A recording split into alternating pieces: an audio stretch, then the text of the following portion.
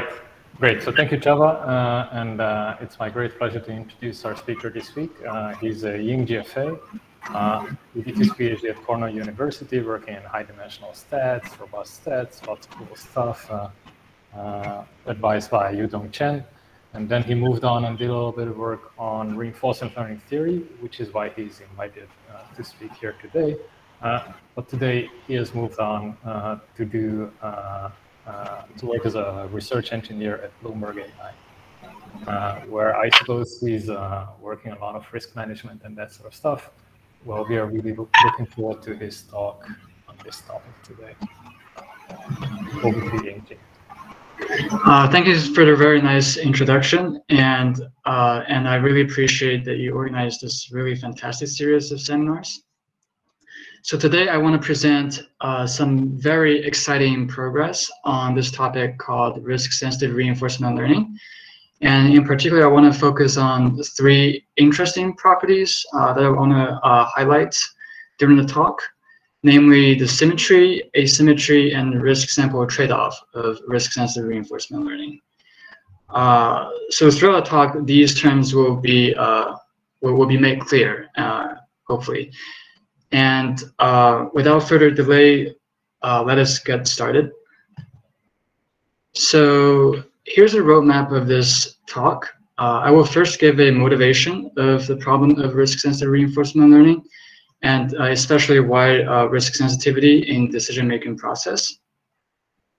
And second, I would introduce the problem setup and a particular instance of risk-sensitive reinforcement learning that we are interested in this talk.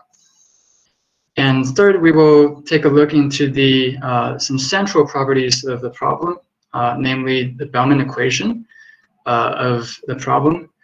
And interestingly, it leads to, or it motivates or inspires a novel design of the exploration mechanism for algorithms for solving this problem. And after that, I will present the algorithms and talk about the central pieces, central components of the algorithms. And last but not least, I will discuss some theoretical results for the algorithms that I presented. Okay, so again, so why risk sensitivity, and especially in the decision-making process? First, risk sensitivity is crucial in automated systems that have that involve human beings, especially in robotics. For example, for autonomous vehicles, it carries human beings as passengers, but it also operates in, say, streets that have human beings walking around and also other vehicles. So safety is definitely the first priority in operating such systems, and also the robustness of the systems is also crucial to ensure the normal operations. And second, research in neuroscience has shown that human beings are either explicitly or implicitly performing risk-sensitive reinforcement learning by looking into the brain images of human beings making decisions. And so the risk-sensitive reinforcement learning really gives a pathway to understand brains and also in cognitive studies.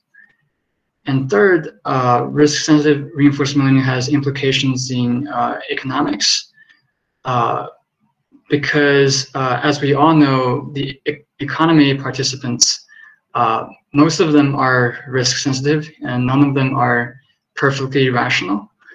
For example, when Federal Reserve adjusts interest rates or its balance sheet, it has implication for the entire economy, and also the market participants might adjust their risk sensitivity accordingly.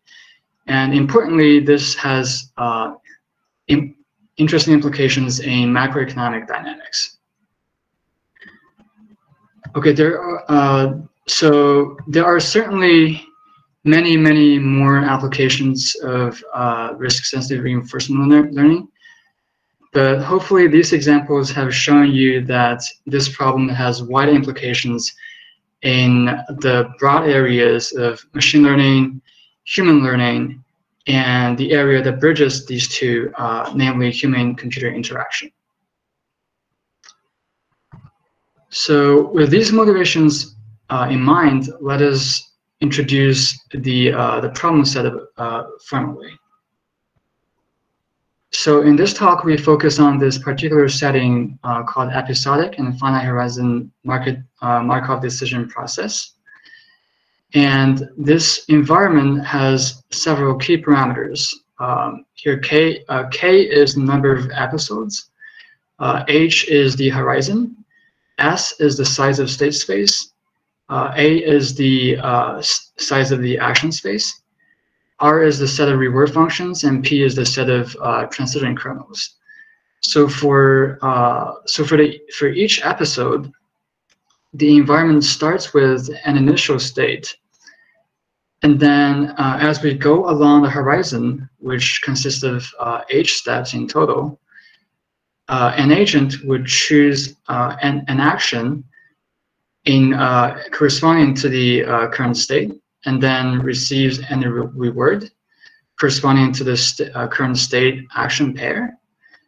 And then after all these, the environment would transition on to the next state, which is randomly sampled from the transition kernel, conditional on the current state action pair.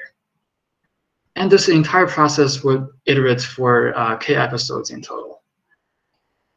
Just for the simplicity of presentation and clarity, we assume that all reward functions, they are ranged in from 0 to 1, and they are deterministic. And on top of that, we do not assume that we have knowledge of the transition kernel, nor do we have access to a simulator of the transition kernels. So this corresponds to the normal scenarios where algorithms are run in a way that is agnostic of the environment. Okay, so let me also introduce the particular instance of risk-sensitive reinforcement learning that we focus on. That is based on the so-called entropic risk measure. When we work with entropic risk measure, we want to maximize the value function with respect to policy pi, where the value function is defined as in the displayed equations. So it's 1 over beta times logarithm of the expectation of the exponential rewards. So here beta is the risk parameter, controlling the risk sensitivity of the agent of interest, and more on that later. And RH is the reward that is accumulated starting from step H. And the expectation in the equation is taken with respect to the transition. We're not taking from reward because remember the reward function is assumed to be deterministic here. If it's stochastic, then the expectation would also be on the reward as well. If you still recall undergrad statistics and stuff from undergrad statistics, then you'll see that this is really a cumulant generating function with respect to the randomness in transition, and it's normalized by the inverse risk parameter. So excuse me, I have a question here. So is this expectation somehow conditional on the current state, or is this a marginal expectation? Can you clarify a bit? Condition on the current state, yes, because the value function will take a parameter of the state, and this state will go into the conditional of the expectation. Right, I see. Okay, thank you. And one distinct property of this value function compared to perhaps all risk-neutral value function is that it is nonlinear in the reward function, or the cumulative reward function, RH. And it's also nonlinear in the expectation operator. which will have very important implications, as we will discuss soon. Besides the value function, we can also define action value function, which is denoted as Q here, very similarly to the value function V. Perhaps trivially, if you do math in your mind, you will find that the value function at step H is within the range of 0 and H minus H plus 1, which is the same as in the risk-neutral reinforcement learning. However, in risk-sensitive reinforcement learning, this fact will also bear important implications as we go through the talk. I just want to bring this up, as a heads up, as we will see why it is important later. Oops. Okay, so we are certainly not the first one considering this problem, reinforcement learning with risk sensitivity. And in fact, there are the first work of this problem actually dated back to this paper called the risk-sensitive markup decision processes. And if you look more closely, you'll see that the paper was from exactly 50 years from now. So it's been a classical problem for quite a while. And ever since then, there's a huge body of research focusing on this problem. Most of them focuses on analyzing the Markov decision processes itself, or algorithms with asymptotic properties. But unfortunately, there's few works that investigate, design efficient algorithms and investigate their finite sample properties, which is exactly this talk will be about. Okay, so back to our main business. In this talk, we will focus on the problem of learning the optimal policy online. And here, optimal policy is the policy that maximizes the value function that I just introduced. Importantly, again, I just want to mention that during the online learning process, we do not assume knowledge of the transitions, and we do not assume we have access to any simulator. So I guess as typical as in online learning problems, we measure the performance of any algorithms by the notion of regret. Regret is really just characterizes the difference between the optimal value function, v pi star, and the value function achieved by algorithms at each single episode, which is represented by v pi k here. K is the index of the episode. So regret really defines the total suboptimality of the algorithm or the learned policy pi k during the learning process. One thing I want to point out here is that different from risk-neutral online learning or reinforcement learning, where v, the value function, is just the expectation of the reward. So here the v, as we define here, is the entropic risk measure, which is a nonlinear function in both the expectation operator and the cumulative reward. So ideally, we want to design an algorithm that incurs as little regret as possible. And quantitatively, that means we want a regret that is sublinear in the number of episodes. And more specifically, we want to achieve certain bound that is, better than this naive bound k times h.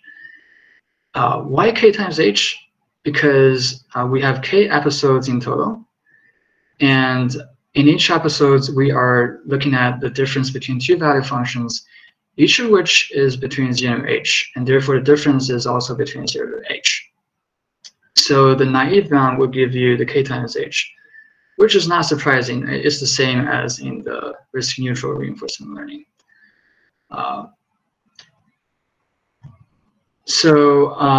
As we have introduced the problem setup, let's take a look into the central properties of this problem, and especially the Bellman equation of the problem, and how it motivates and inspires our novel design of exploration mechanism that will be important to design a efficient algorithms for that has optimal trade-off between exploration and exploitation. So, if you sorry, Yingjie, there was a question in the chat that we are all finding very interesting. So Varun Gupta is asking, so is it clear why the difference of the cumulative generating function is the right notion of regret in this risk-sensitive world? So why not take, for example, the cumulative generating function of the regret? Because maybe that would capture the risk a little bit better. So this additive expectation flavored notion is really the right thing or no? It really depends on what kind of risk you want to model in question. So here we want to model the risk in terms of the learning process, and especially learning of the reward. And what we want to achieve is that we want to maximize of this entropy risk measure of reward.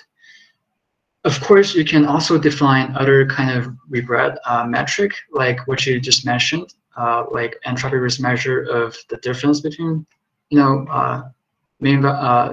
standard value functions. But in our talk, we really focus on the the risk during the learning process, or with respect to the transition and learning the rewards. I hope that clarifies the question. Yeah, I think I'm gonna have like a bunch more questions about this later, because this is, I think, something deep. But maybe Chava also has some questions. Sure. Cool.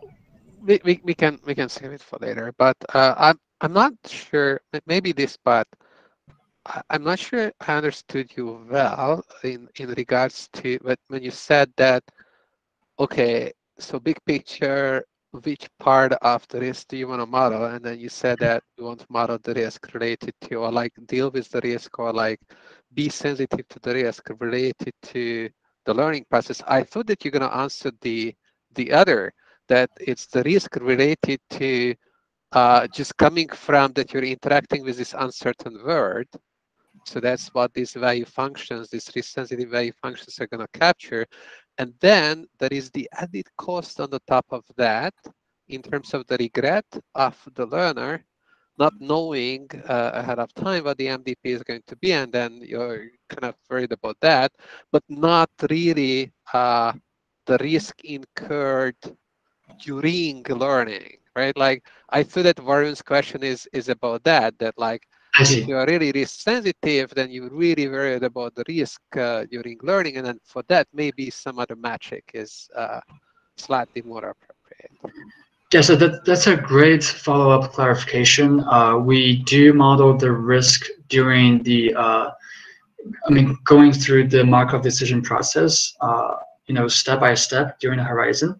So we really care about the risk that is induced by the randomness of the transition kernel here.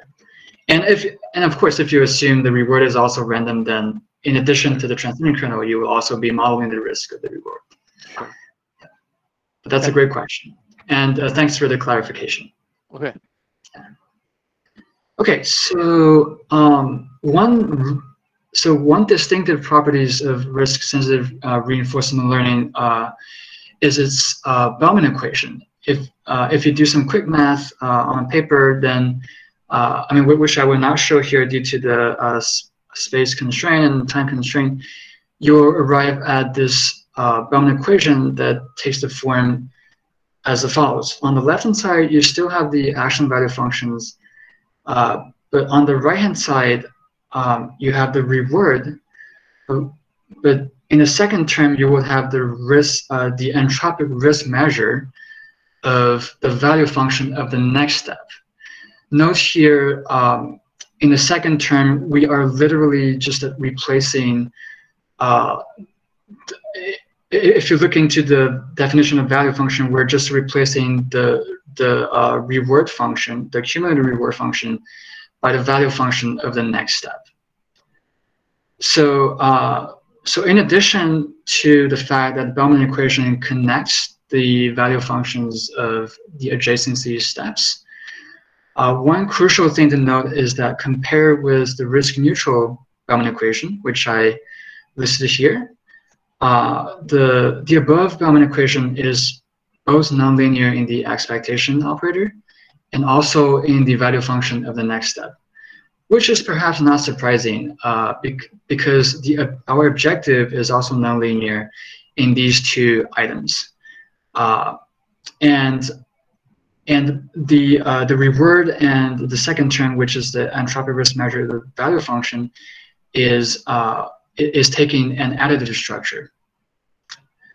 Okay, so I want to say that this is certainly not the only way to look at this Bellman equation, especially given that we have logarithm and exponential on the right-hand side. So naturally, you would attempt to, take exponential on both sides of the equation.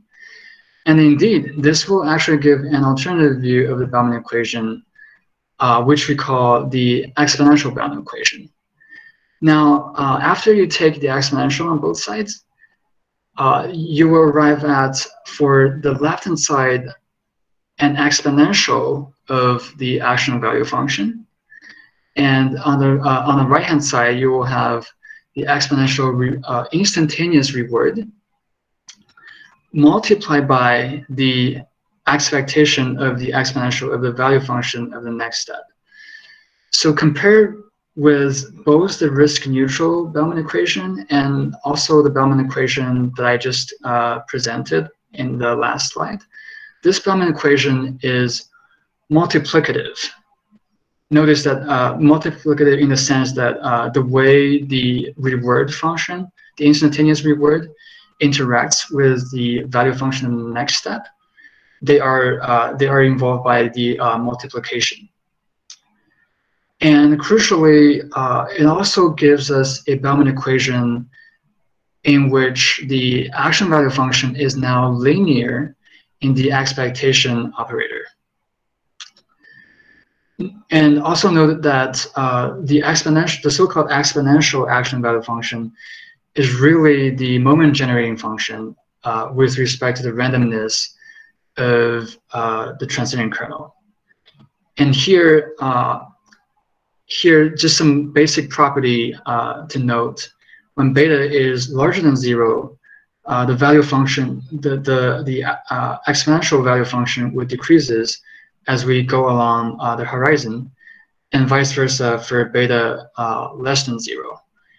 And beta larger than 0 actually corresponds to the case where the agent is risk-seeking, whereas when beta is less than 0, the agent is risk-averse to uncertainty. So I also want to point out that our exponential Bellman equation is different from taking exponential of the risk-neutral Bellman equation. This can be seen if you look at the last two equations on this slide, where we are raising exponential on both sides of the Bellman equation of risk-neutral reinforcement learning. Then you would arrive at, on the right-hand side, the second term is the exponential of the expectation of the next value function. So here, expectation is actually in the exponent. In contrast, in our exponential Bellman equation, the expectation is a linear term in the exponential value function. And you might ask, why do we care about taking the exponential of both sides of the Bellman equation? At the end of the day, they are equivalent. Well, to answer this question, I just want to point out that this view of a Bellman equation would actually be crucial to to the design of the exploration mechanism, which again will turn out to be crucial to have a efficient algorithms that trades off exploration and exploitation. Okay, so onto the exploration, we will adopt the classical approach called optimism in the face of uncertainty, or OFU in short. So with this principle, basically given n past trajectories or past samples, we will try to estimate the exponential value function, that is the e to the beta times q. Now we can derive the estimation error if you do some careful math. The estimation error will be bounded by the following term in a displayed equation. Here C is a positive universal constant. The term in the absolute value is what we call multiplier. And the third term, square root of 1 over n, is a classical or parametric rate for statistical estimation. Now, you might ask, how do we arrive at the multiplier term? Well, this is because when recall that the action value function has the range of 0 and h minus h plus 1. So if you plug these two values into the exponential, you will naturally arrive at the difference in the multiplier.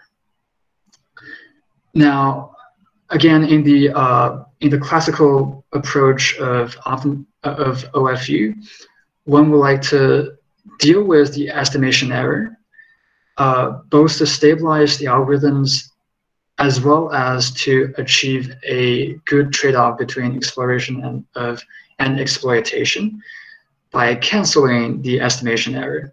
And the way to do this is to augment the value estimator with something called bonus. Here, so in risk-neutral reinforcement learning, we usually just add some bonus. Here I use the term augment, as we will see soon that we're not just adding bonus, but it really depends on whether we are in a risk-seeking or a risk-averse mode of operation. So, like I said, if we want to cancel out the effects of the estimation error on our algorithms, so naturally we will set the so-called bonus term to be equal or on the same order of the estimation error. And this means when beta is larger than 0, the bonus will be proportional to some exponential term minus 1.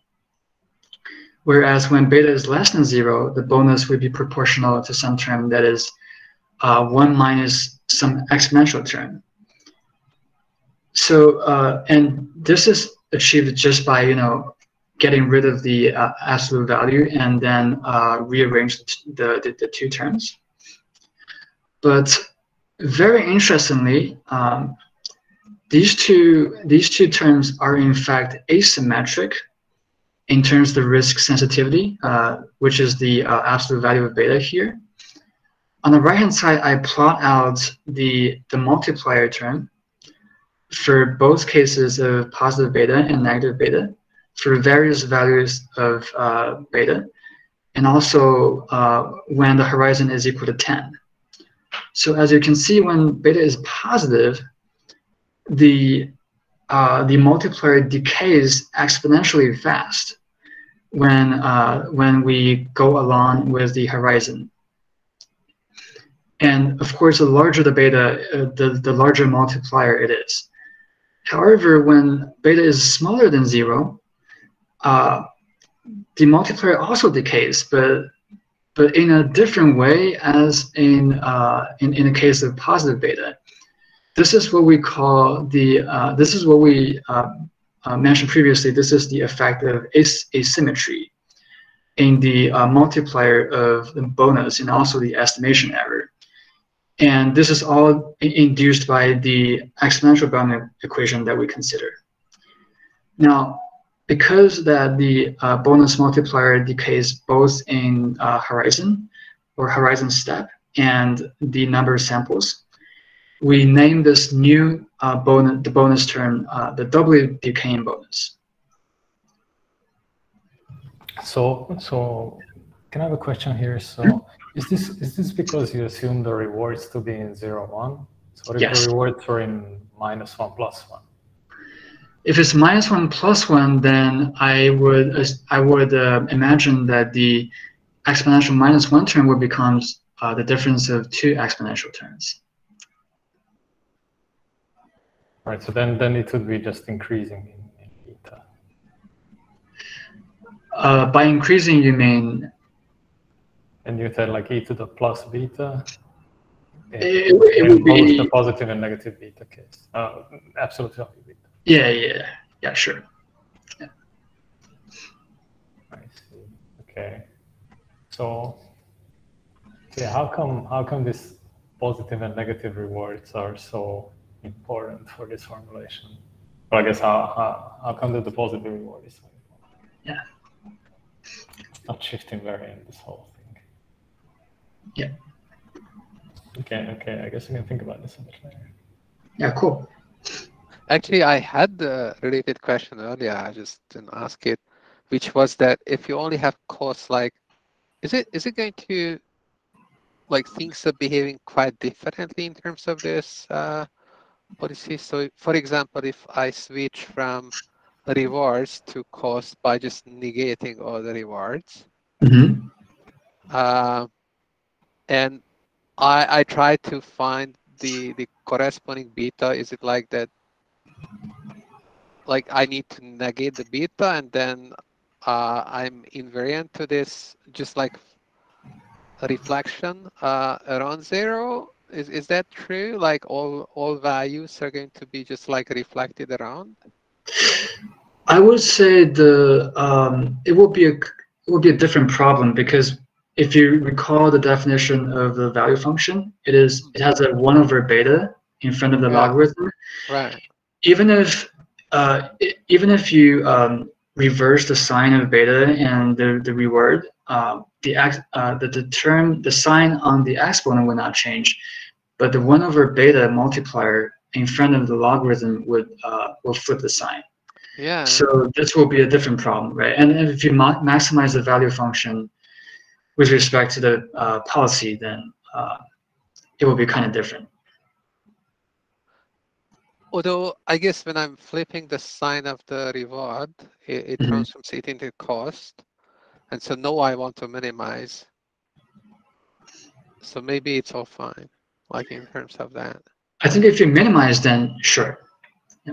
Yeah, so I was wondering about whether there's a difference between the minimization formulation and the maximization formulation, and it appears that there is no difference in terms of that, but there is still this difference of whether, you know, like you're on one side. Although that's also very like it's strange, because like why 0 plays an important role.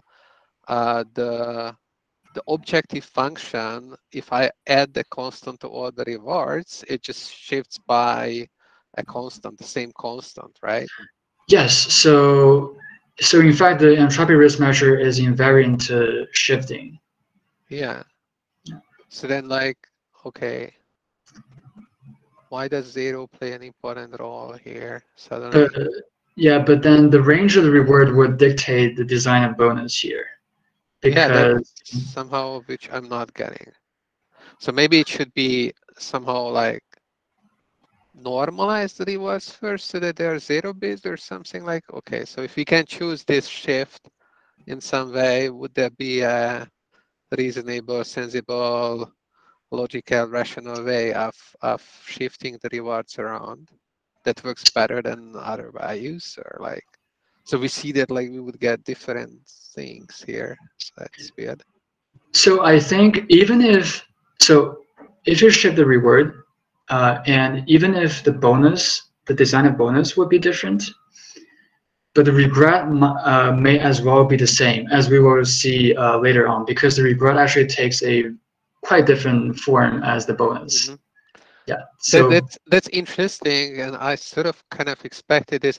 At the same time, it's a little bit unsettling that the behavior of the algorithm would be different, right? Like the algorithm itself, because the bonus is not invariant to shifts, is not going to be invariant, which is like, okay, we have a lot of algorithms like that, by the way. Like, this is not the only case, of course, but generally, right? Like, we don't know this.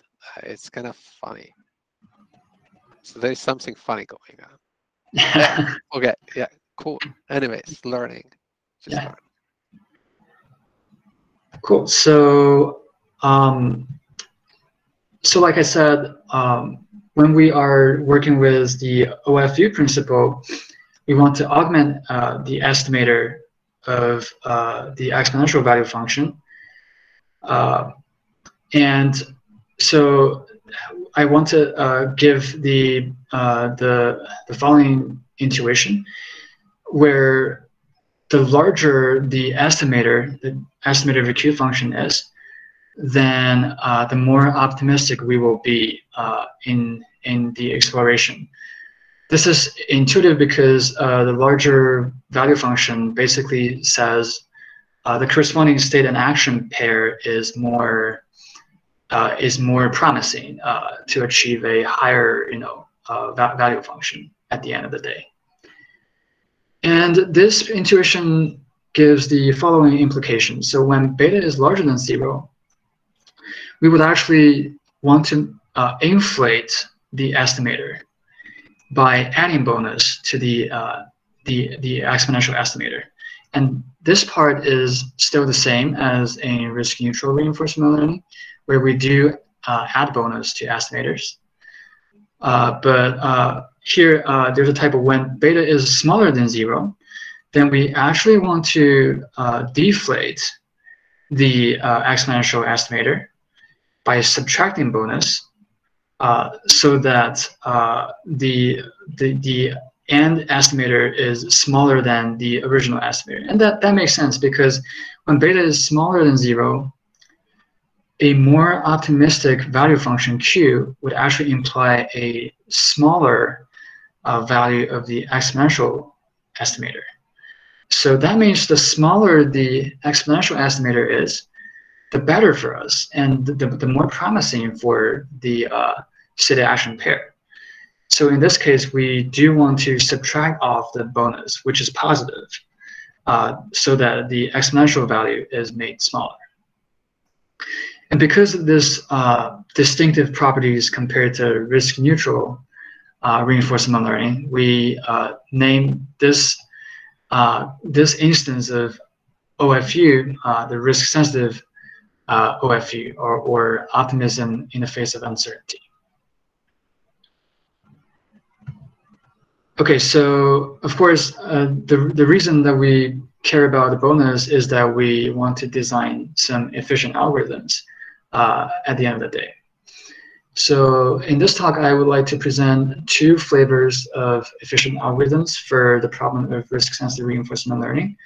One is based on value iteration, and the other is based on Q-learning. So value iteration and Q-learning are essentially siblings, and the main difference is just that in value iteration,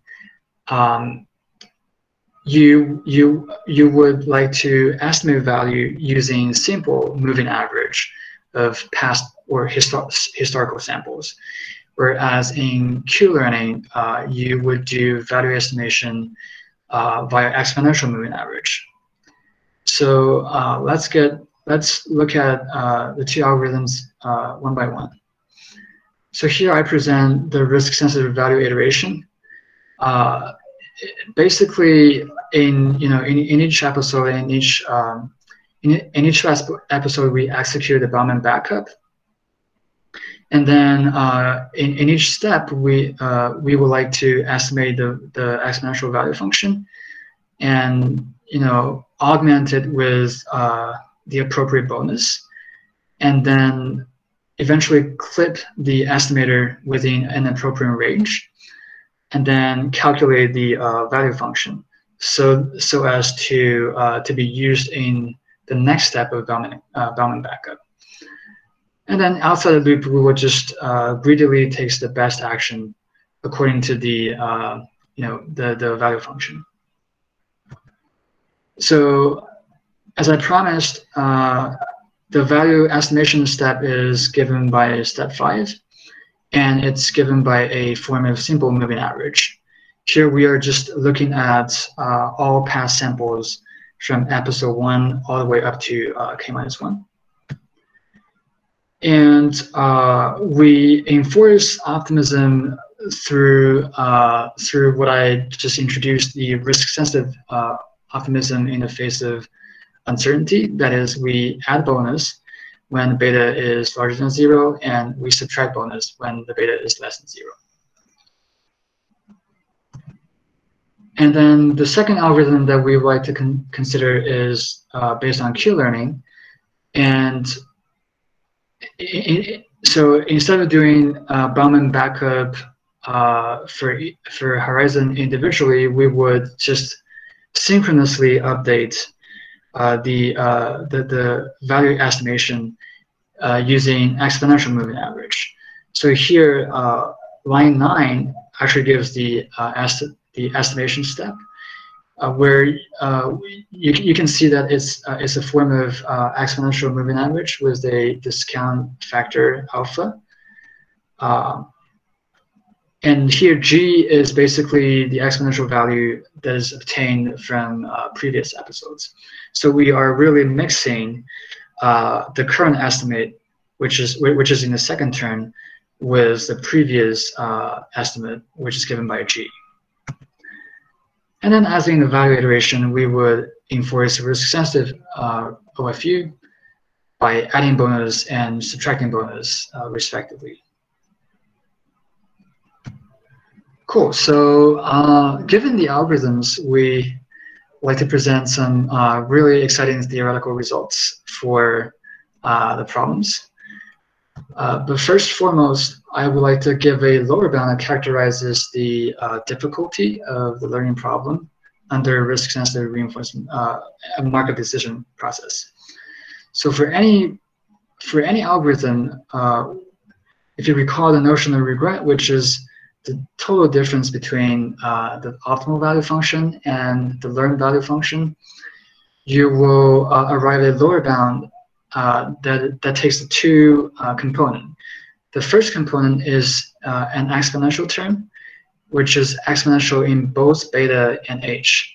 Note that this exponential term is different from the exponential term in the bonus design, in that it has an extra, it takes a denominator of absolute value beta times h.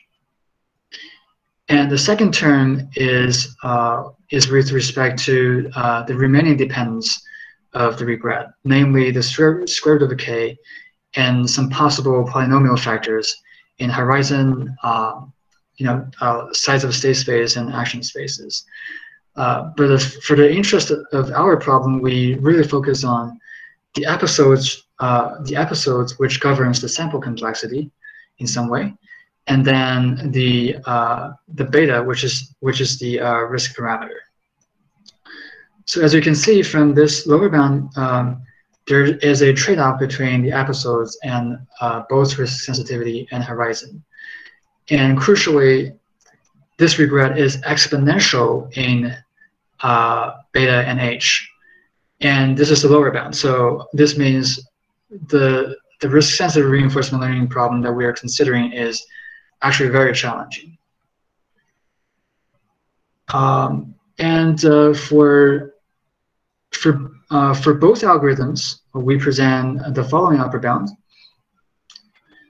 which is, I guess, both surprisingly and unsurprisingly takes the same form as the lower bound.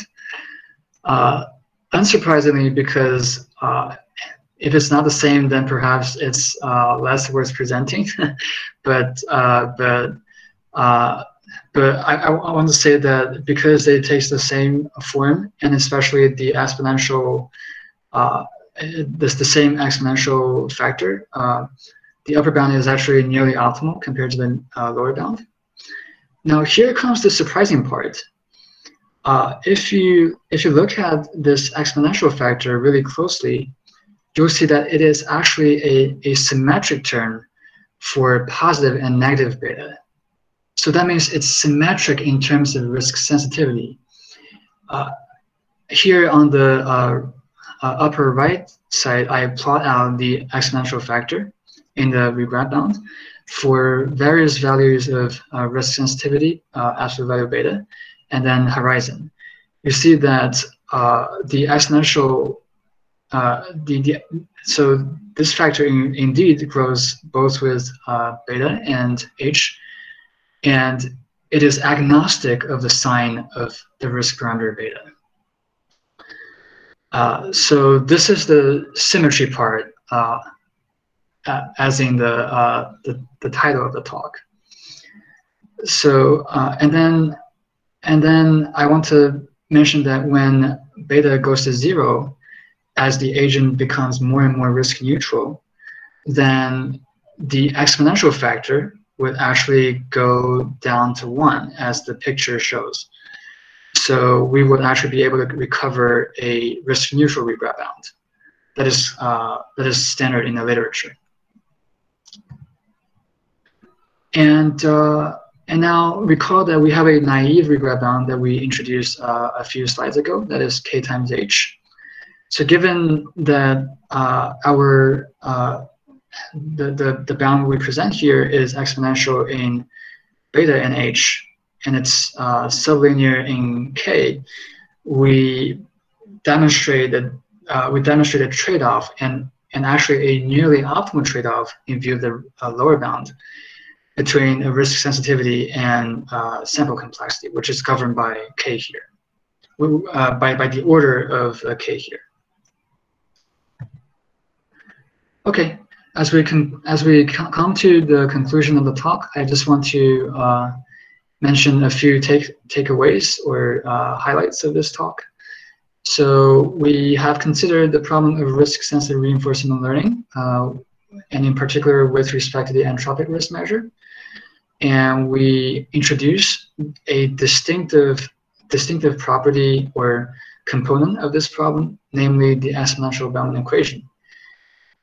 And then we present 2 algorithms which are both efficient, that are equipped with this novel exploration mechanism called double decaying bonus.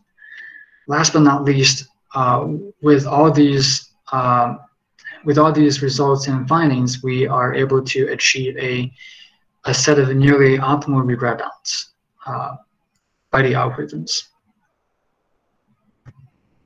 So just in case that you're interested in further works and research in this direction, I present several related works to this talk.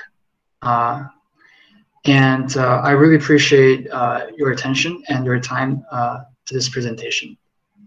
And thank you. All right, thank you very much. Very nice.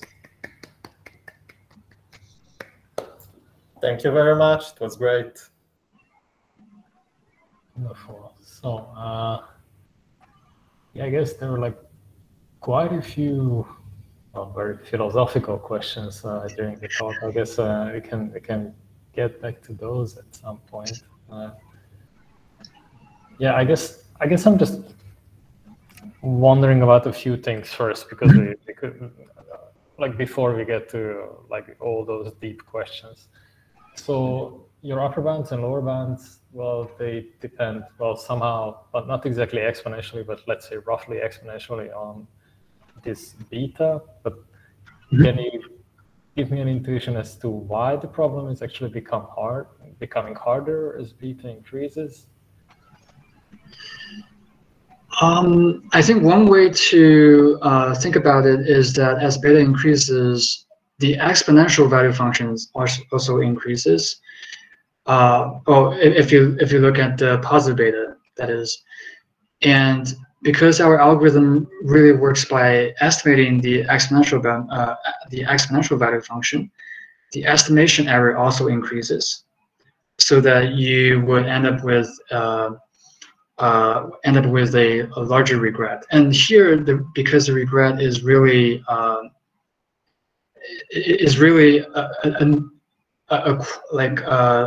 metric of looking to the quality of the estimation. So I think this is one of the intuition that I had of why it increases exponentially. Yeah, so I do understand why it shows up in the upper bound, because you are estimating the exponential value functions. So like all the estimation error is going to scale with e to the beta. Mm-hmm.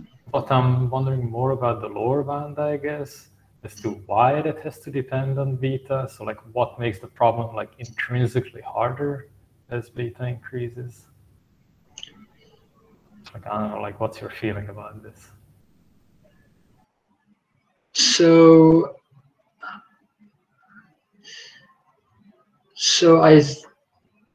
I think that actually in the proof of our lower bound, we also focuses on some kind of difference between the optimal exponential value function and the exponential value function induced by some kind of algorithm.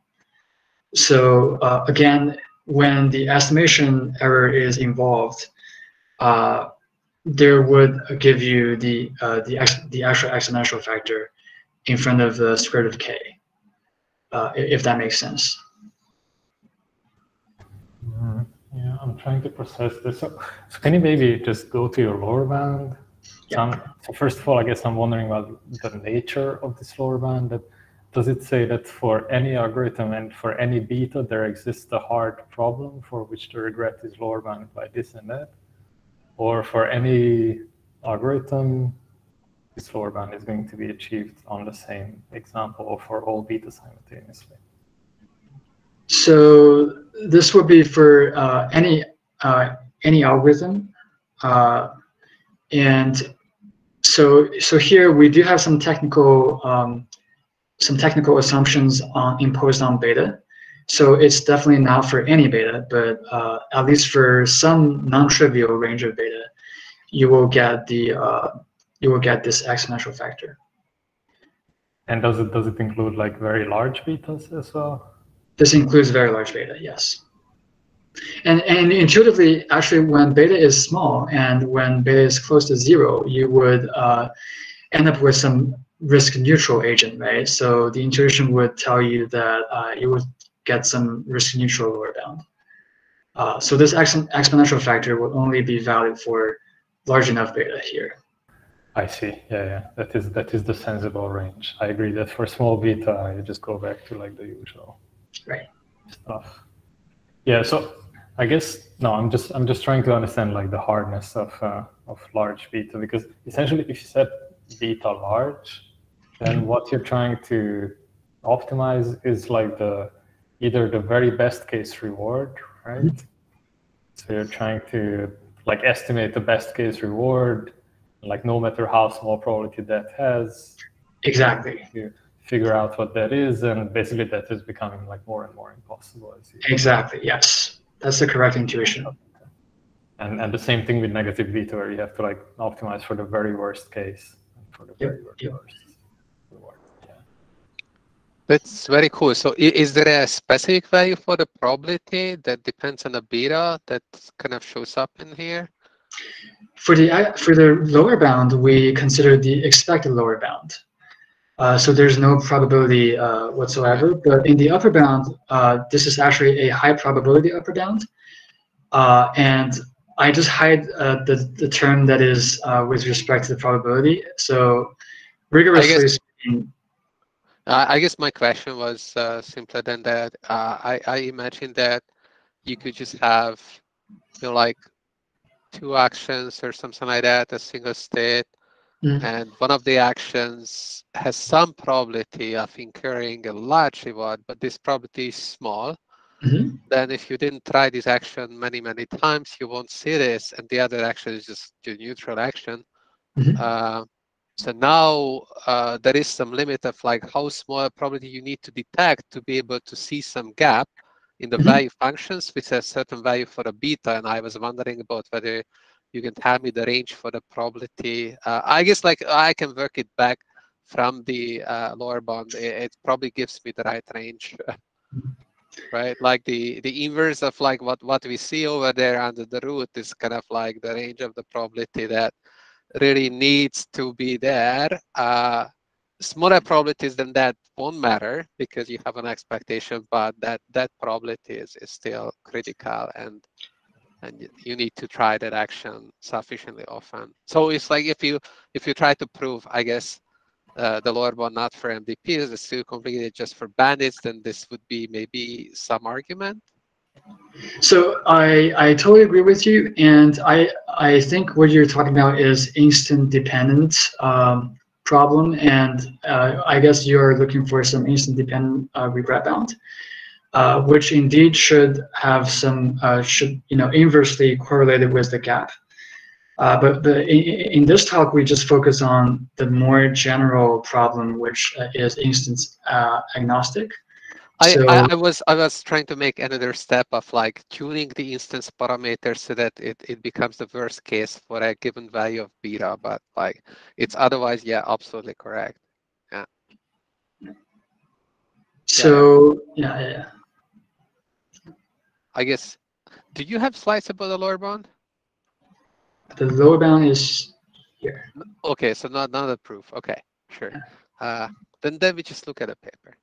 Yeah. Okay.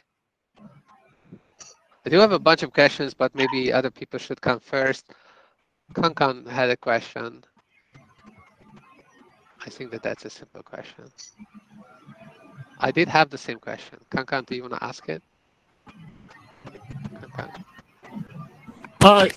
Yeah. So yeah, my question is, you mentioned in the slide that there's a doubling decaying bonus. So I wonder where I only see the decaying caused by the exponential function. I didn't see the other one. So can you remind me what is the other cause of decay? So the other decaying is in the number of past samples, which will be the visitation count of the corresponding state action pair. And this value is given by n here. Notice that this is the third term in the bonus definition, which is the parametric rate of statistical estimation. Oh, okay. Yeah. So yeah.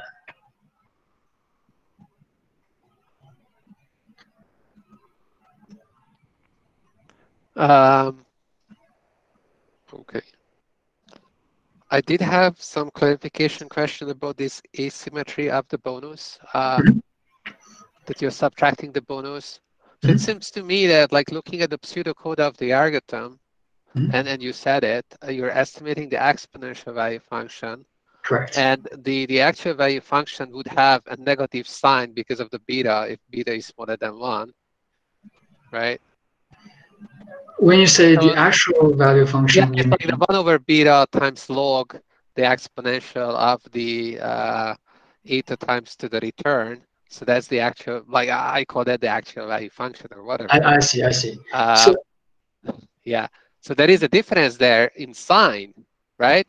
And so yes, we want to maximize that value function, but if you take away the 1 over beta, and beta was negative, then no, we want to minimize. So no, yes. Of course we want to subtract.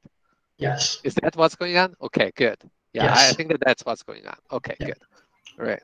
And yeah. So actually, because let me see if I have. Yeah, I have your. Let me see if I. Yeah. So recall that Q function, as you said, the usual value function is always positive. So when beta is smaller than 0, then the exponential value function would actually decays in the Q function. So this is exactly the intuition that you mentioned. Yeah. Although I think what I would mention is that like the actual value that you want to maximize is 1 over beta times the log. Log is monotonic. 1 over beta changes the sign. So now you want to minimize if beta was negative. Yes. So, okay. Regarding this lower bound, I was wondering whether it, like, other people and like maybe you as well, you were thinking about whether the horizon dependency is real or not. So you could have a more refined analysis there, maybe. So my question would be, if it's not the horizon, but we allow, I don't know, problem classes where you have additional regularity, like total reward is bounded between 0 and 1 or something like that, some normalization, then do you expect the horizon to disappear from there as well? And I do expect the horizon would disappear from the exponential factor. yeah, okay. The same way as in the risk-neutral case. Yes. Okay. So I do have one yet small question, which is that looking at the pseudocode of the algorithm, maybe if you can go there. One thing that one might try, beta goes to 0 should give us back to the risk-neutral case. But can I run this algorithm with beta 0? Like, is there a limiting version of the algorithm? Like, I take beta goes to 0 for every step in the algorithm, then funny things are happening. So yes, what is going on? When beta is super small, I would actually advise caution for running the algorithms because of possible numerical issues. You might run into the exponential factor very close to 1, so that the error would be super small. This might cause numerical issues, but theoretically, in this problem, we forbid beta to be 0. This is because if you remember the usual value function, the definition of usual value function, it has a 1 over beta in front of the logarithm. So we cannot allow beta to be exactly 0. I guess like we can always take the limit of beta goes to 0 as long as we have both the log and the exponential and canceling out each other's effect when beta goes to 0. But yes. if the algorithm only uses the exponential at one point, and then later on maybe patches things with adding a log, so these terms become separate. So I was wondering whether there is a nice way of kind of like would be to write the algorithm in such a way that this separation doesn't happen, and we can like that would maybe be the same as like just worry about whether we can avoid numerical instabilities, in your words, when running this algorithm for a small beta. So have you thought about this? Yeah, this is an interesting point, and honestly, I haven't thought much about that, but it's definitely one really interesting direction that could be future research. Okay. All right. Okay, I'm done. Very cool. All right, so maybe it's time to get off the record and get into all the hard questions that have been building up over the hour. So I don't know, Kamyar, are you still here? You can ask a question now.